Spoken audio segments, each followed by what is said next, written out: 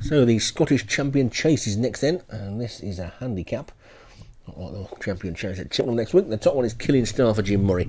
Duty Calls David Robertson, Mad Willow, Stu Gray, Douglas Warren for Derek Hinton, Hogmanay for Alex Cherry, and Jackie Rue for James Foley. So just 6 then on this handicap, and at least one trainer will fail to take any prize money. Away they go. It could be more than one, of course, because we might not get 5 finished. So we got 6 in it, 5 prizes, and shouldn't get any pull-ups unless there's injuries, because it's only a 2-miler, and they've only got 12 fences to take as well, so hopefully the majority of them will get round. And Jackie Rue is in front from Mad Willow as they take the first of the 12. Killing Star just the back marker at this early stage, but the field are pretty tightly packed with the exception of that. Oh, there's a faller there. Douglas Warren's gone, so Doug's been on the gin already, and Douglas Warren is on the deck. Jackie Rue over to third then. Duty Calls in second. Mad Willow is third. And Hogmanay fourth and Killing Star fifth. So money all round if you stay on your feet.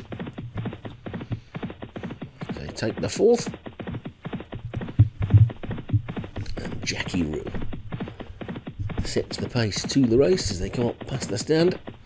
With one circuit to go. Jackie Rue in front, Duty Calls second, Mad Willow third, Hogmanay fourth, and Killing Star fifth.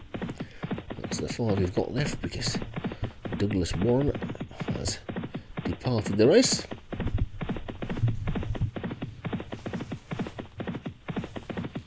And the real Douglas Warren with his commentaries for the week all done. He's probably sat in some fancy restaurant somewhere with some very fancy looking food and some fine wine and the odd glass of gin and stuff. There's the high life just Doug on, he's not commentating. And Jackie Rue's the leader. Mad Willow second.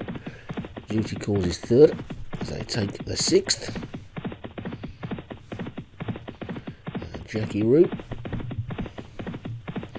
4 lengths clear of Mad Willow. They take the 7th. And just pretty much the same. Take that. I'm pretty sure that Mad Willow in second might be Stu's. Strange colours for Stu if it is. I've seen those ones before. So Jackie Rue's the leader anyway for James Follis. I've got a feeling it's Stu in second with Mad Willow. And Duty Calls for David Robertson. Alex Cherry has got Hogmanay and Jim Murray has got Killing Star. So quite a few Scottish trainers in this race in Scotland then. And Jackie Rue, though, is in the lead for one of the English trainers, James Follis. So Mad Willow second, and the Scottish trio at the back as they take the 9th. All safely over that one with 3 furlongs to go. And Jackie Rue doesn't look like he's stopping at the moment. And skips over the 3rd last. And now they're beginning to close.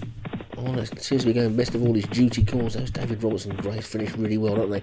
And they're over the 2nd last now, and suddenly Jackie Rue looks vulnerable as Duty Calls comes up on the outside of Mad Willow, and Hogmanay's not out of this, and neither's Killing Star, and down towards the final fencing. It could all come down to the jump, and over that one Jackie Rue jumped it best and poked ahead back in front again. Here comes Duty Calls and Mad Willow. It's almost 3 on. Duty Calls just beginning to assert on the outside. Duty Calls and Mad Willow. Jackie Rue's now beaten, but it's Duty Calls up to us, and Duty Calls takes it. Mad Willow, Hogmanay, Jackie Rue, and finally Killing Star.